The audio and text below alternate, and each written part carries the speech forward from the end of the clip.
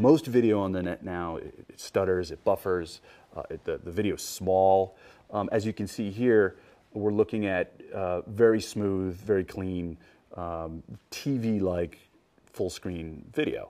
And the reason for that is just special technology that we've developed that allows for that. And we can do this for audiences that can get up to tens, even hundreds of millions of simultaneous users at the same time. So TV-like audiences. A little test right here. This is obviously a little, what would you call it, interface or a way to control the video? Yeah, it's organized just like your remote control. So you've got up, down, left, and right.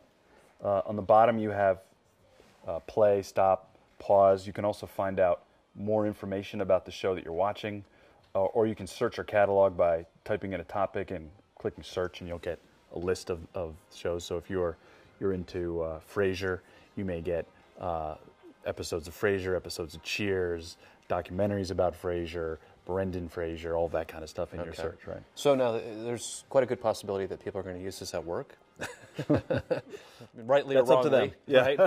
Right. Right. Or at home and they want to do something else. Sure. Sort of multitask online. It's going to be kind of in the way on their desktop. I mean, do they have to see a full screen? No. So what you can do is you can just click a button and shrink it down to the corner, and you can do a spreadsheet if you like, or any other software, and have it running in the corner.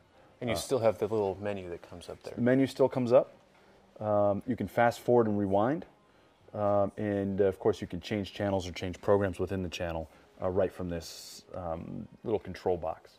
Is this really going to revolutionize the way people think of television or consume television?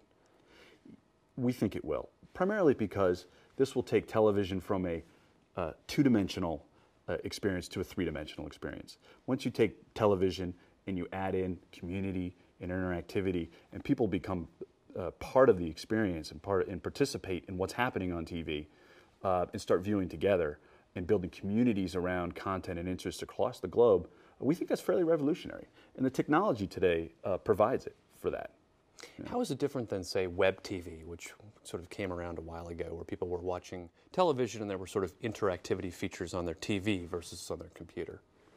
Well, it never really hit, and it's tough to say why. We think that the key to this working is simplicity and a very elegant kind of solution for the end user, and that's what we hope we've created. Users will ultimately decide. Yeah.